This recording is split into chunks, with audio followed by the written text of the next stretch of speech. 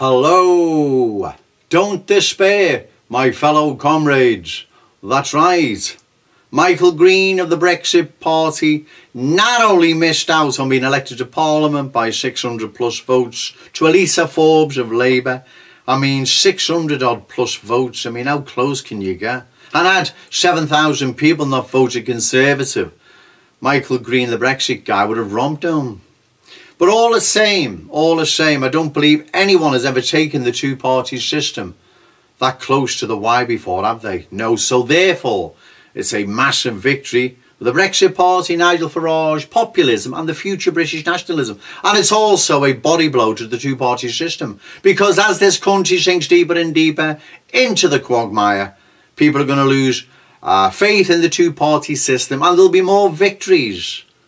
Like at the Peterborough by-election, Michael Green, 29%, narrowly missing out on being elected to Parliament. There'll be more victories like that until eventually a populist or British nationalist is elected. I am convinced, I'm sure, that this is going to happen. You see, this country can't be fixed, right?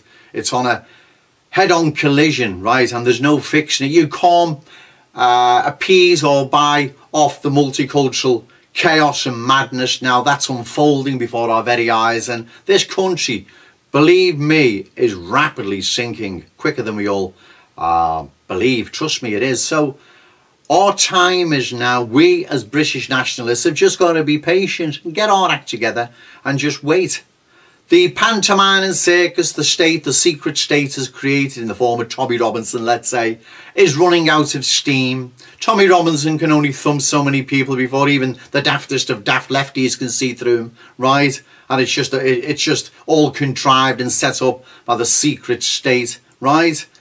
No one's taking it serious anymore. And the result last night in Peterborough, Michael Green polling 29%, narrowly missing out by 600 odd votes, is evidence that people don't care no more.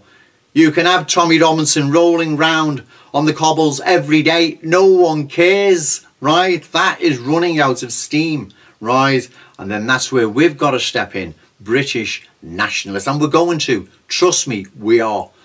Okay, thank you.